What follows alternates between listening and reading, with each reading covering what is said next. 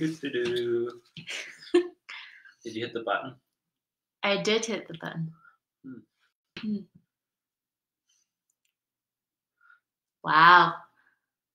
Here we are. Working at home. Okay, so this is what a live video looks like, huh? Oh, I see the number. There's other people out there? Yeah. Wow.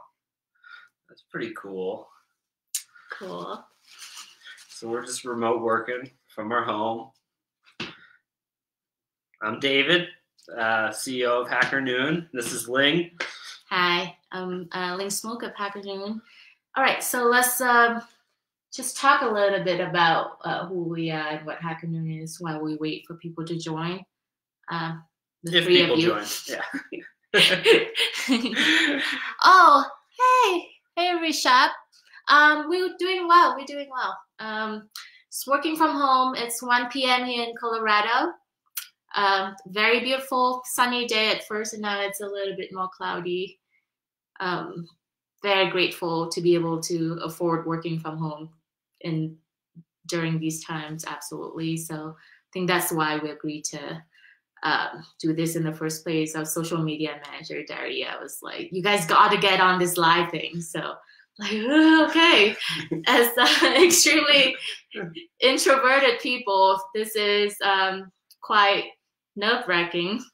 So at HackerNoon, we have 7 full-time employees and 5 part-time people, and they're based, other than us being in Colorado, none of the other ones have kids together, and they're based all over the world, you know. So hey, Michael.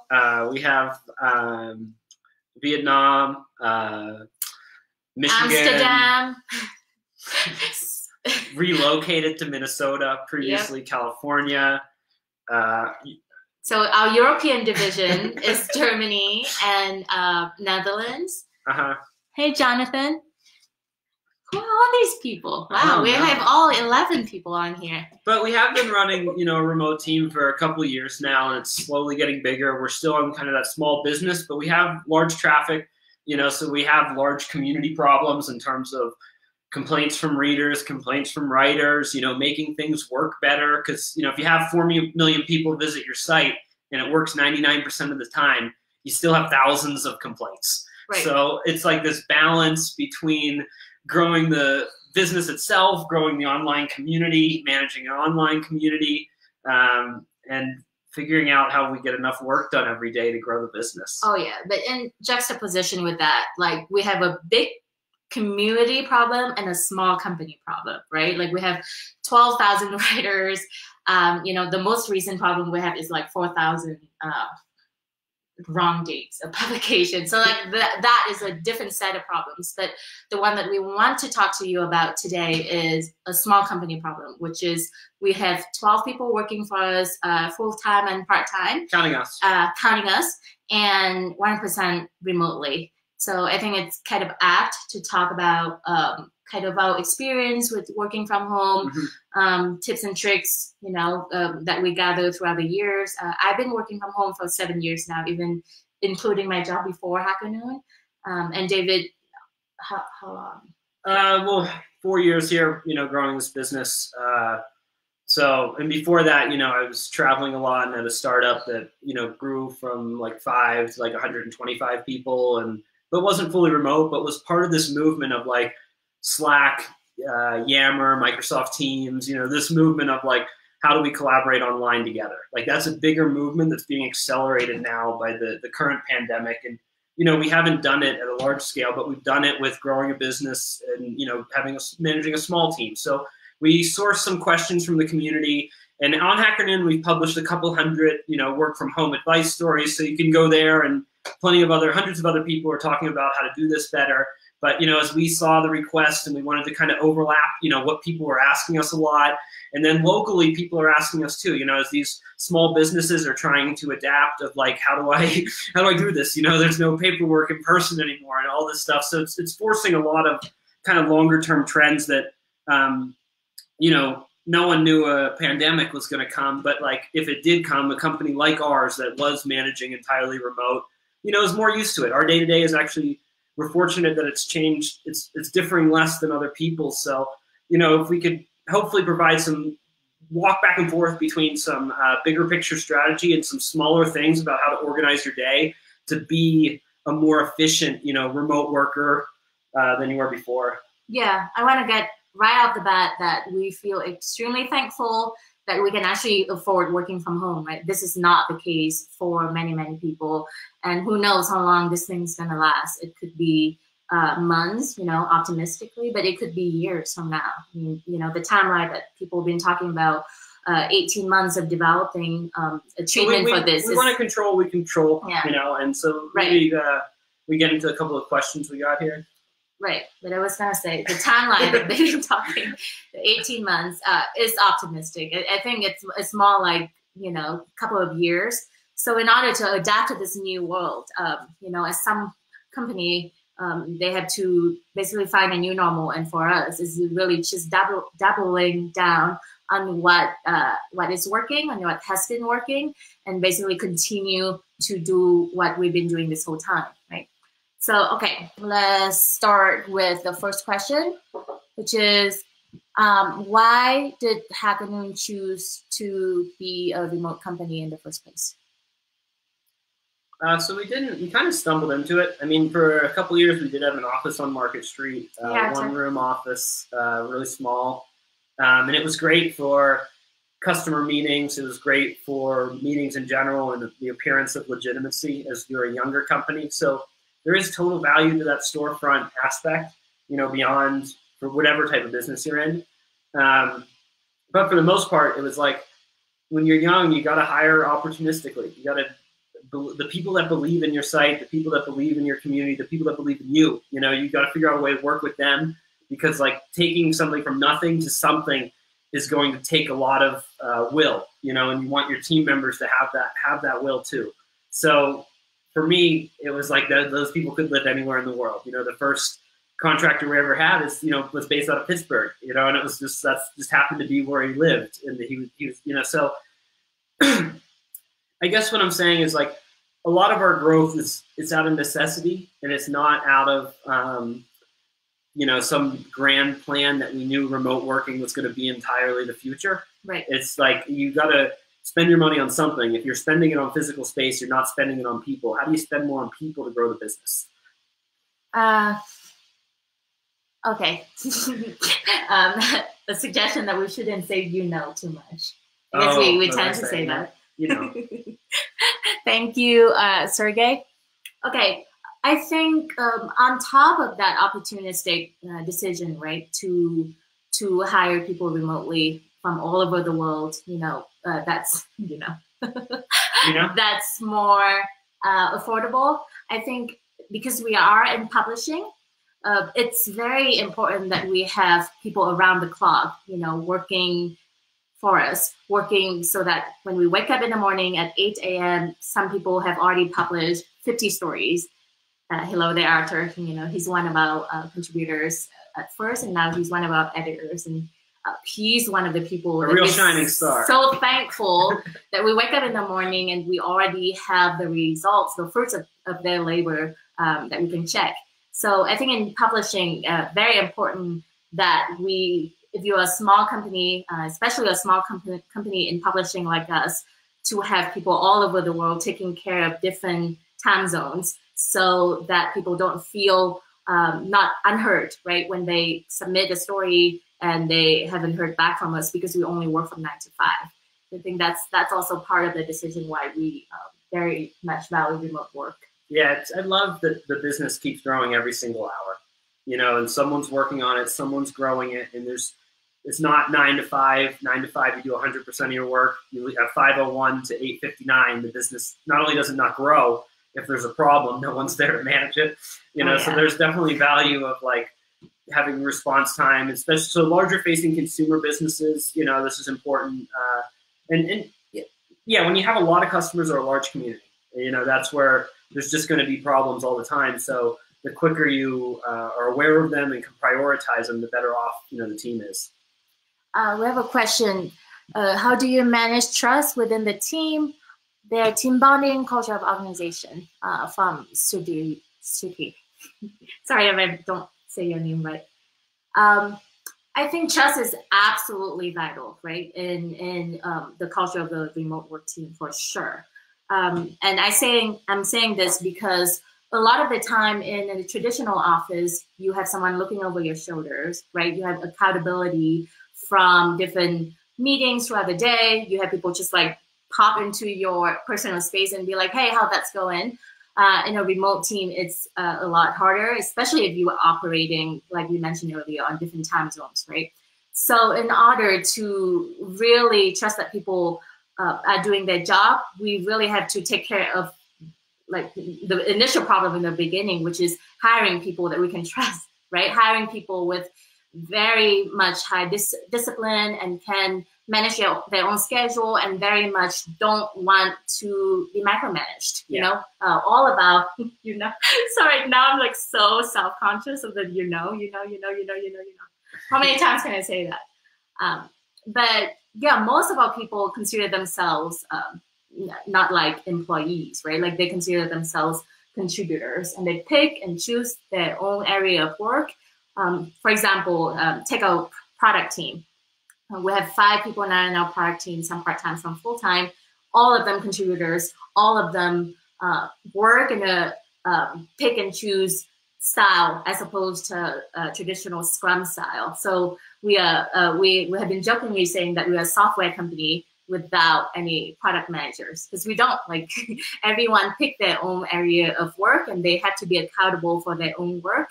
So really, the kind of people who we choose to be onboarded to our team is very important. The key takeaway here is if you want to go remote as an operating style and a management style, it's beneficial to, in the hiring process, to emphasize more of self-starters, self-sustainable people, individual contributors, people that, they're not used to being told what to do all the time. And if they are, it's going to be harder. You just need to expect a longer onboarding, and it's just a good thing to prioritize. And I think people that can just put on their blinders and build, and then turn around and revisit where they went, like they're rare.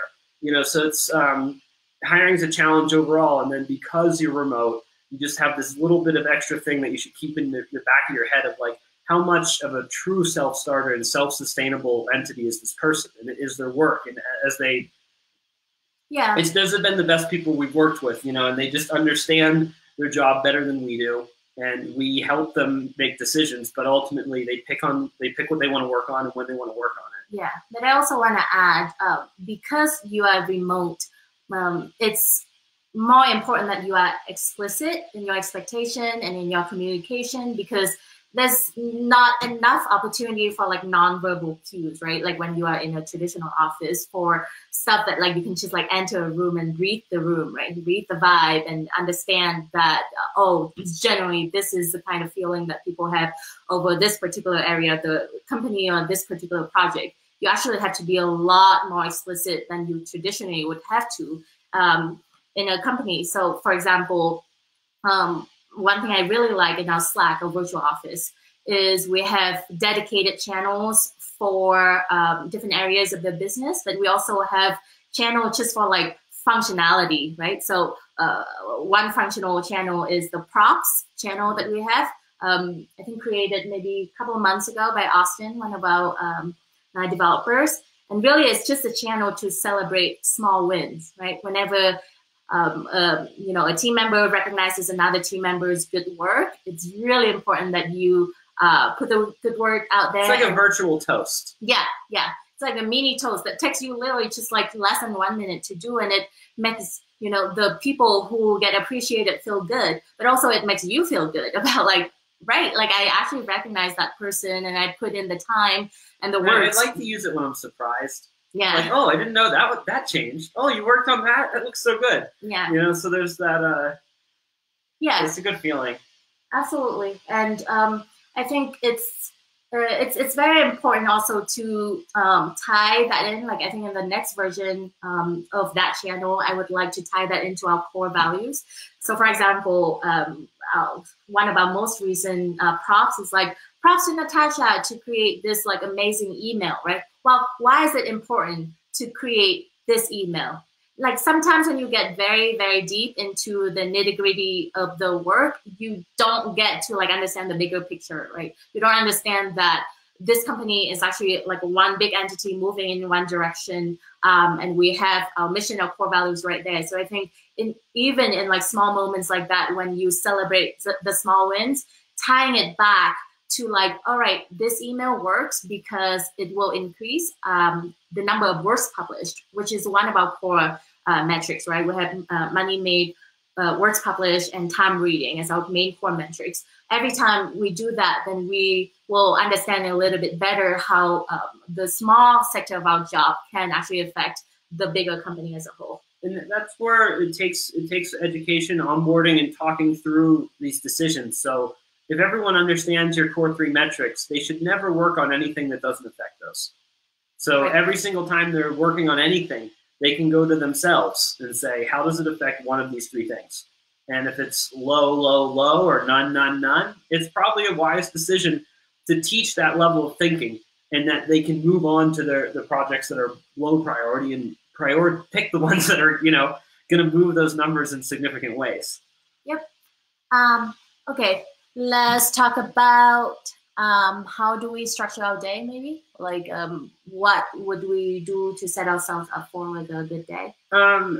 Before that, I mean, sometimes it's useful to think about the week, so right. I think it's useful to think about your week first. The day is like, because it can change, and just for me, it's useful to start with the week. I have 3 important meetings that are, what are the 3 most important aspects of my business? Product, editorial, and sponsors. So keeping that, weekly check-in with the team and all relevant players is really important in terms of just, if those are your 3 most important meetings of the week, you're going to drive those 3 business things. So if you have 1,000 meetings and there are 3 of 1,000, it doesn't really matter. But what I try and do is I try and cap myself at 2 meetings a day. With my energy level, my introverted versus extrovertedness, I think it's more beneficial for me to spend 6+ hours doing individual contributing work and have my 2 most important meetings to the HackerNoon business per day. And usually it's 1 internal, 1 external. It can change, but the key here is not overbooking. If you're in sales and you're judged by the number of calls you're doing, I totally get it. But most meetings that are requested can be handled via message, offline, 1-to-1. I'd rather spend 10 minutes or even a half hour digging into a problem, and at the end of it have results, tangible things, writing, solutions, steps, implementations, all of that actually done, versus 1 hour debating what we should do, and then that half hour doing after. So the more meetings you can cut out in life, it's usually actually a good thing. Even though it can seem like you're missing out on opportunities, it means you value your time. And if you're spending a lot of meetings and they're not growing your business, that's double, because you put your energy in, you put your time in, and now it's not growing your business and you're further pursuing it. So the more you can figure out what your most 10 important meetings of the week are and build everything around that, versus, hey, I'm going to block off time and try and fill up the time with meetings. Start the other way of what meetings you need to have to grow your business. Right, but to build off of that, one thing I want to point out about the meetings, or like the lack thereof of meetings that we don't have here, is there's really a cost, a huge, tremendous cost to switching mentality and switching your work mode from like one type of work to like another meeting, and then another meeting, right? Like if you just structure your day around other people's agenda, you will never get your job done. So really capping our number of meetings at 2 really serves us the best, because then we'll like be able to carve out time to actually spend on deep work. So yeah, like you guys are our second meeting of the day. We have our first meeting, the product meeting in the morning, where we talk about general direction of how to build the software, what features to add, what features to advocate for. Very important 1 hour, 20 minutes meeting. This is our second meeting. Like really anything more than this will kind of dilute our attention span and really result in not enough deep work done. Yep. Back to the individual day. So, we're working, we previously, before the pandemic, we were working like part-time in coffee shops, part-time elsewhere. Now it's all at home. You know, we've been in quarantine here for like 7-8 weeks. Still sane, right? Ish, yeah. But, you know, waking up in the morning, I have a battle with whether to check the phone or not. You know, some days I do, some days I don't. What I like about checking the phone before taking a shower is seeing the state of the business, seeing a high level of what people have worked on, seeing if there's any major fires that are going to change my day. And then I have, you know, spending that 10 or 15 minutes there and reviewing what's happened while I was sleeping. I usually do it, but not always. And it's helpful for when I take my shower and I have, you know, ideas floating through my head. The shower time is, for me, it's an important moment of thinking. And so having an idea of what I want to accomplish in the day is useful. But there's other times where it's like, if I can completely ignore all work, anything for the first hour, sometimes I'm better off because then I'm fresher. So this balance between checking in, being fresh, and if you wake up with a great idea and you've been thinking about it, it's probably smart to spend the 8 minutes to stop and write it all down versus, hey, let me go do something else and the idea will pass and it'll be in the ether and it'll be gone. Yep. Yeah, is that all of your tips? That's my main battle in the morning of the first hour of the day. Cool. So like about me, how I structure my day. So I think it's extremely important for me to get my steps in. Like if you have your pedometer on your phone or like you have one of those devices, you know this. But I really want to get at least 10,000 steps a day in before I start my work day. We happen to live in beautiful Colorado where there's a lot of open space and a lot of opportunity, you know, to just get the sunshine and without meeting anyone in like many miles radius. So that's very fortunate. But I feel like I'm always a lot more productive if I start my day knowing that I already accomplished my goal for the day, which is 10,000 steps. Sometimes I would get less than that, but throughout the day, I also set my Slack notification, my Slack bot, to remind me to move every 2 hours. I think that's highly important to not be stagnant in your own body. You know, whenever you work from home and you just like tend to get like extremely deep and extremely focused on one project, right? And like before you know it, it's already been hours since you last do something with your body. So yeah, like get 10,000 steps in the beginning of the day, and then throughout the day, just move every 2 hours. Also, like a small tip, this could also work if you return to an office too, is whenever you need to take a bathroom break, choose the bathroom that's like the furthest from you as opposed to, you know, the one that's like most convenient, because we all always need to do bathroom breaks, right? So like, I think it's very practical. You know, you just remind yourself that this is like maybe my one time in the next 2 or 3 hour window that I actually will get some steps in. Might as well go to the furthest possible. So yeah, those would be my tips. And then I guess throughout the days, it's like, don't feel guilty, right? To like take little breaks here and there, and maybe just call it a day. Like sometimes we would call it a day at like 2 p.m. Don't know if it's like helpful to mention that, but like, okay, there's a study. There's a flexibility of schedule though, of like, hey, when is your kid around? When can you get windows? You know, so like sometimes you get your window 5 a.m. to 8 a.m. and you get a nice 3 hour window. Other times you call the day at 2 and then your daughter goes to bed and you get another 2 or 3 hour window at night. Right. Like you have to find where you can get your pockets, you know, especially with so many more parents dealing with having kids at home, which is just, it's tough. It's a full-time job there, you know, so let's add another full-time job to our responsibilities.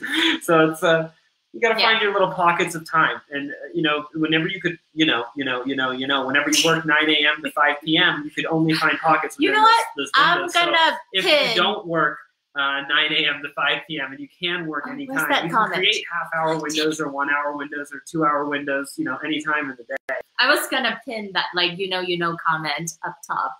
You think they can tell we've never been live before? Here it is. I want to pin that comment up top just because I find it funny. Pin. There it is. Anyway, what I was saying is that, you know, it's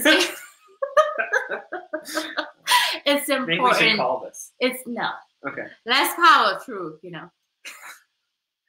it's very important to be able to choose your work window. And let's say if I call my day at 2 p.m., I'm going to be able to make up for it at another time because I'm working from home and I'm not spending 2 hours commuting, 3 hours chatting with my coworkers, or whatever amount of time doing something else that has nothing to do with my work. I was mentioning there's this study by the Microsoft team in Japan, and they tried to experiment a five-day work week versus a 4-day work week.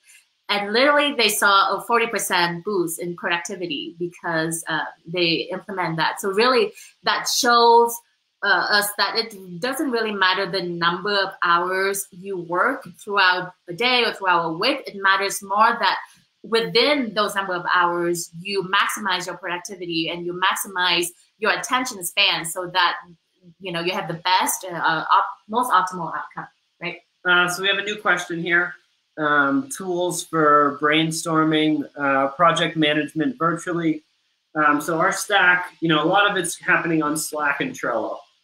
Is kind of our two primary platforms there. And Trello is nice in terms of creating your flow and your board and your rules. Like we have a public board for writers coming out to request features. And as we've been testing internally of you can choose your different stages of interest, downvote, upvote, move through claim a project, finish a project. Then we have our discourse community where some ideas are kind of floating around. And I mean, really a lot of one-to-one messaging too. Like anytime you one-to-one message instead of the group, you can, there's somewhat losing out in terms of the group, the rest of the group can't see this, but there's also, the freedom to explore the idea deeper. And, spend the time to talk it out with one of your colleagues. And then at the end of the conversation, you probably both have a better idea what's a better thing to build because you've, kind of validated and learned. So the health and the comfort of keeping your, your internal chats going and hey, I'm going to reach out to you and make sure we talk because we're not going to run into each other at the water cooler. That's not happening. You have to put effort into it to grow the work relationship. Yeah, so I would just like to lean into Slack. That's definitely my most favorite remote work tool virtually. And I think there's a lot of way that you can create your own personal customized channel so that it works the best for your team, right? So in our case, for example, I pin 6 Slack channels atop of my Slack so that I always pay the most attention to those channels. One of those channels is called Product Ideas. So this is just really anyone, whether you work in sales, whether you work in product, whether you don't understand anything technical, you can just put an idea out there in the wild, right? And for example, you can say, maybe it's a great idea for us to be able to sort comments, so that oh my goodness, how many people read this comment and kind of have this gamification system so that people are more encouraged to comment more on each story. So then somebody put out that idea months ago, right? And this is the funnel. You want to get as many good ideas there. And, then you start to look and you start to pick and you start to see what people want to comment on. So this channel is just full with amazing ideas. So that's the brainstorming, the bottom of that funnel, right? It's just full of that kind of ideas. And some of it is very out there. And some of this is just like a marginal improvement to your product. Doesn't matter. But then starting from that channel, because we don't have any Scrum style of assigning a deadline for a developer to do any single task, anything at all. So maybe somebody would take problem with that. But because of that, a developer one day, they would look into that channels, maybe going through the pinned item in that channel and be like, you know what, that idea about the common leaderboard really speaks to me today. For whatever reason, I'm gonna build it within a day. And they do, literally that's what they did this morning, is to show us what they did with a leaderboard for the commenting system. So I think that's one way I really love how we have really utilized the Slack to our advantage. And I also want to add another thing I love about Slack, and I think would really demonstrate the health of your company and your organization, is commenting emojis being given or being received throughout the day, throughout the week, right? You can go to the admin dashboard to see, really to judge the health of your organization that way. That means an idea or an iteration or anything gets a lot of love from people, you know, like people care about the way you think about how to do things, and people care about the results. So, but there's a balance of like, also there's also an art to turning off Slack, and how do you stop notifications, and how do you create your environment for deeper work. So as you have your brainstorming sessions and you try and get a lot of ideas, then whenever you actually pick an idea, it's a balance between going back and forth with smaller projects and what your other teammate is working on, to saying, no, by design, I ignore you and I go deeper down my project, and I will see you soon. And that's good. Like, if you do not do that, you're going to end up just doing a bunch of small projects, and suddenly the time passed and the day is over, and your big projects are in the same state they were when you woke up. So there is a clear balance of ignoring your team and engaging your team that you should deliberately do. It shouldn't happen by accident. It should be you set out to turn off Slack because you're about to spend all day on this big problem. And to reach this big problem, you're not even going to hit a big state of thinking for like an hour. Like, you have to fight through that first hour to get to your deeper thought and be able to get into the actual details of the problem. So it's totally healthy to ignore your team sometimes. Okay, we have a new question from Shelby. How do you manage to work in one company remotely together and still keep this work-life balance? All right, so I think thanks, Shelby. This has got to do with the fact that we're husband and wife, right? Like, it's the undertone of the question. All right, so I would say we are 90% of the time like totally loving it, like loving each other while also being completely professional at work and bounce idea off of each other, like you can see kind of right now. But yeah, like there's definitely times that there's cons to being stuck in the house with your spouse who's also your coworker. And I think you just have to like remember the good times to like make up for the bad time in those times. But in order to balance how we live together and how we work together, what do you think is the most important thing? Well, I understand you better than anybody else. So if I'm dealing with any other work problems, like, I know more where she's coming from than any other work discussion I have. And sometimes where she's coming from, where I'm coming from, is our personal life. And we're able to recognize that whenever that happens, because we know each other very, very well. So ultimately, if you have to spend time with someone, hopefully it's someone you love. And so I feel very fortunate to work with Ling, and we can find areas where, and there's a lot of, you know, if we weren't husband and wife, there's such a large complementary skill aspect here where, you know, I'm much more discovery, editorial, exploration, and she's much more numbers, sense, process. So it has a nice balance where we're not competing with each other on overlapping areas. It's, I need someone like Ling, whether Ling was doing it or somebody else. I need that more structure to the business that, you know, I sometimes fail to do on my own. Yeah, and I think we did talk about certain rules that we have so that we don't disrupt our life or our work too much with, you know, the other thing is, for example, we try not to talk work at all, you know, nighttime, you know, during dinner time or whenever we hang out with our daughter after daycare. Well, not too much daycare, but we lucky enough to have her still babysat by his parents. So we try to be attentive during those kind of hours to not let it be overrun by work. But I mean, you have seen the rise in like different founders coaching and all this stuff. Like these challenges, I mean, they come to us because we're also married, but the challenge of how to manage a small team and tolerate your coworkers, like there's a balance between loving each other, liking each other, tolerating each other, and hating each other. And there's some of the hating each other is actually natural tension of like, you want business development and software development to have a little bit of tension. You want them to have a little bit of different interests because then they advocate and we actually talk out, you know, what are the consequences of each growth path. And so having people with different interests is generally something good. You know, if I want a feature done, I still have to advocate it just like anyone else on the team. Mm-hmm. And I have to convince other people that there's a reason to advocate for this. It will create business value. And if other people believe it, those ideas rise up. So I think in a smaller team, you can still achieve this. It's not very hard. You just have to treat people equal and fair, which is easier in a smaller group than a large one.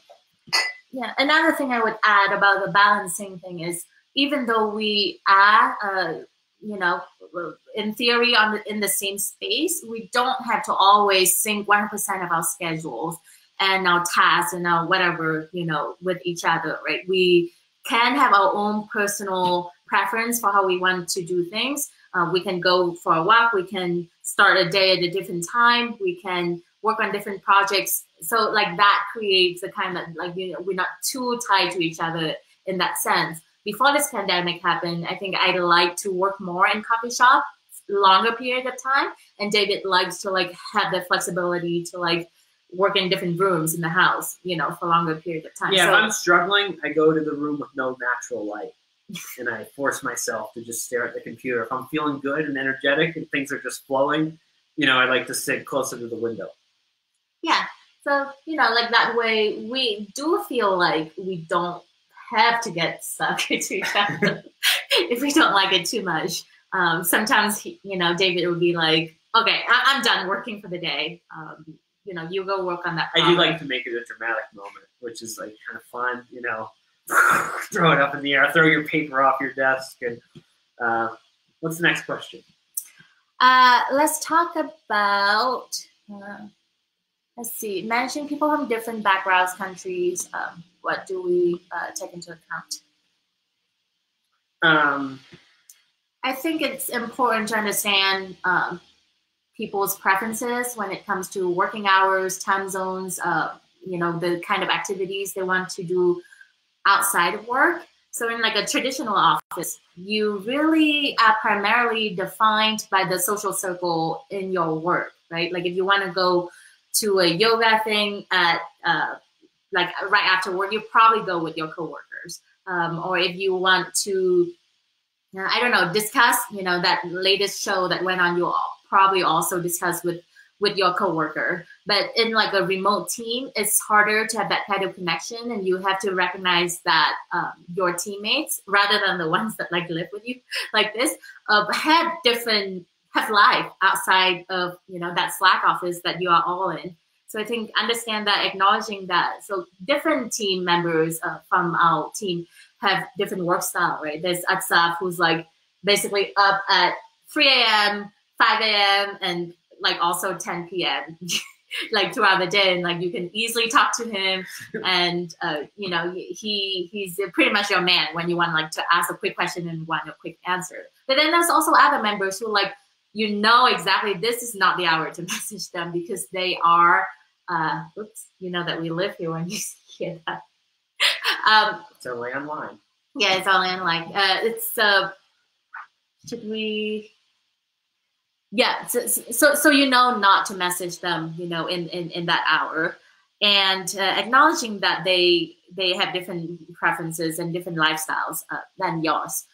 And then another thing I would say is try to find common ground through, you know, any way you can. We have this random channel in our Slack where we just like post the music genres we like, the TV shows we like, or you know, that new book that was really interesting to us.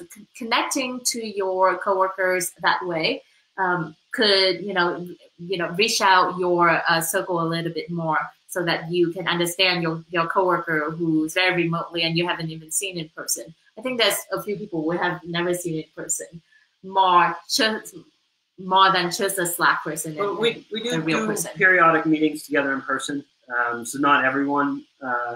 But we've done, you know, getting together once a quarter, once a year, twice a year, whatever, you know, your budget allows. The money you don't spend on physical space is money that you can spend on travel.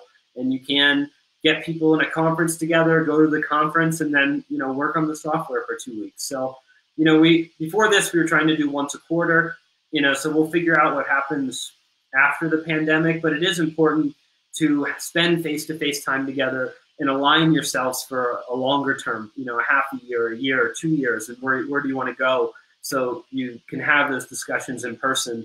It is really beneficial, and it does suck that, you know, that can't really happen at this time. But when it can, I will do it, and I will recommend it. And it's a good way to, align in person for a while, spend a bunch of time together, then go your separate ways and just keep growing the business. Yeah. Yeah, I really miss that. I mean, I don't want to devalue, the realness of being physically together in person. It's still very important. Every time we make all of this all company quarterly meetings happen, we have more ideas bounce off of each other, more projects that get done. The last time Dane and Austin were here, I think they did like 100 or something pull requests, out of like 666 they've ever done. There's some ridiculous amount of numbers that they were able to write. So there is something to be said about being in the same room with someone. But since we can't really do that now, we have to think about all the ways that our company has still been working extremely well without meeting each other. Because all of those quarterly meetings, which is 2 or 3 weeks at a time, the majority of the time we are spending apart, and we still can function to this day. So I think we would continue doing that, and be grateful that we can still lean on to that. Getting a little tired. Yeah, me too. This is our first live video. If you guys want any more, let us know. I don't know. We're just kind of testing it out like everybody else. If you have any more questions, maybe comment below. Otherwise, maybe we should sum up within the next 2 minutes or so. Yeah.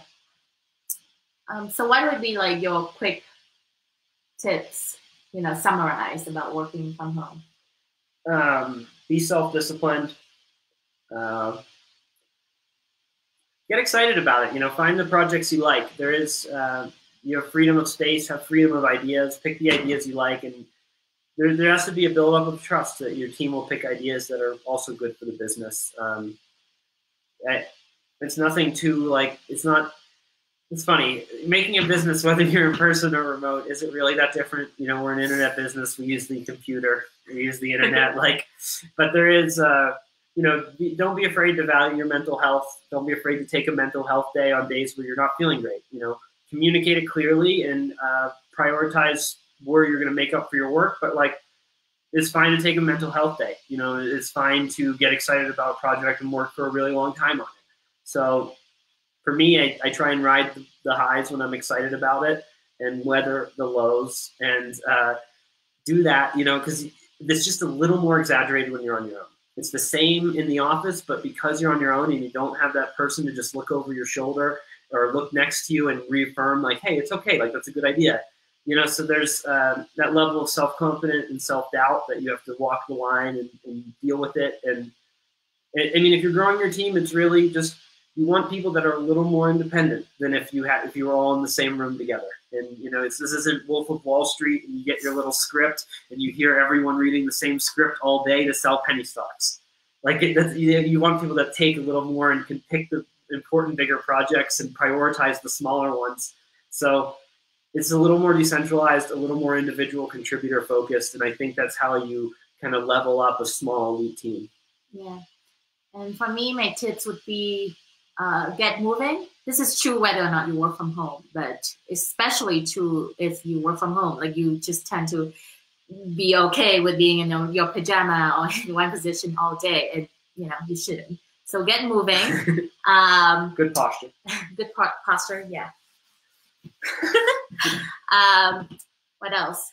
Be explicit in your communication and your messaging with people, because there's not much else that people can pick up on rather than the content of your message. So be explicit in that. Another thing would be I think that's it. That's my most two important things. All of our knowledge. Outside of what you already said. Right?